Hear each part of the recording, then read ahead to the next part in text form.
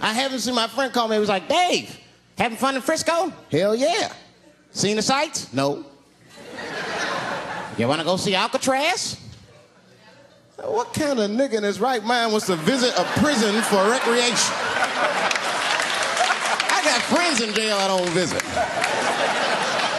I don't deal with jails. Don't deal with jails, and I don't deal with police. My house got robbed in New York. I didn't even call the police. I wanted to, but I couldn't. My crib is too nice. It's not that it's too nice, but it's too nice for me. You know how the police are in New York. Soon as I open the door, they'll be like, oh, he's still here. Open and shut case, Johnson. Apparently, this black guy broke in and hung up pictures of his family everywhere. Never seen anything like it. Don't deal with them, man. I had to bail a friend of mine out of jail one time. You know, that was horrible. I was scared. I had to walk right into the belly of the beast. I tried to look as non-threatening as possible. Hi. I'm here to bail out my buddy. Oh, okay. Well, while you're here, you do fit a description. If you'll walk this way, we can process you. How they always get us. It's fitting those damn descriptions. Now, I could be bitter and blame all the police, but no. I'll tell you who I blame. It's those fucking sketch artists. They keep drawing the same brother over and over again.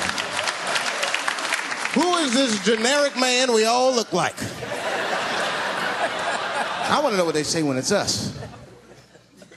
You know what I mean? They'd be in that room like, did you get a look? Did you see the guy that tried to rob you? Yes. Yes, I did.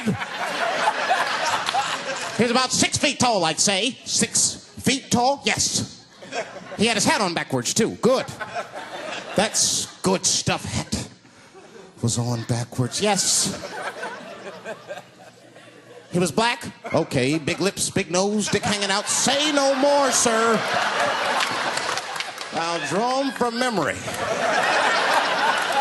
You know, let me get my stencil. I think we can trace this guy and save some time. They get on the radio and shit. Calling all cars, calling all cars.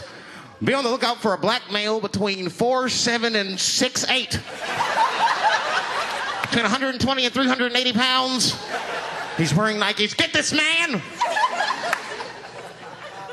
Criminals are insane. I don't even know why people do crime. They want to catch you, they're going to catch you. They can. They got forensics. You ever seen forensics? Those guys find clues nobody else thinks about looking for. I mean it.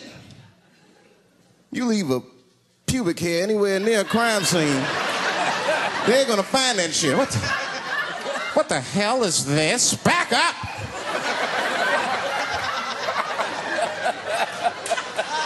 We got a match. Then they look at the pubic and tell all kinds of information. Looks like there was a struggle. Time of death 307. It's amazing. I saw him get a dude one time on court TV. It was embarrassing. It was a sexual assault case. I knew the defendant was lying. I could feel it. He defended himself too hard. His answers had nothing to do with the questions. They're completely irrelevant. They asked him easy questions. Were you anywhere near the crime scene on the night of the incident? Motherfucker, I told you I work at Burger King. He was like,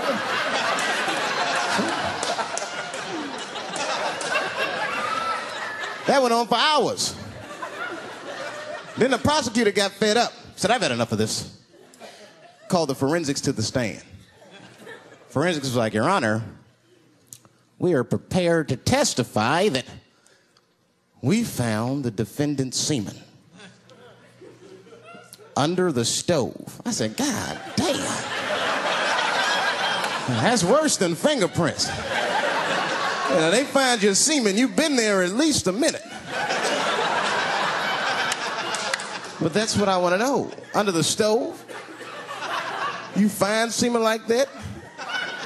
Or do you look for it? Like, do they walk onto a crime scene like, this place is a mess? Check it for semen. Or do they just like walk in and slip? Oh my God! What the hell was that? Semen! They find it on every crime scene. It's like, what are burglars doing? So we got the stuff, let's get out of here. Wait a minute. I want to leave my calling card. The semen bandit has struck again.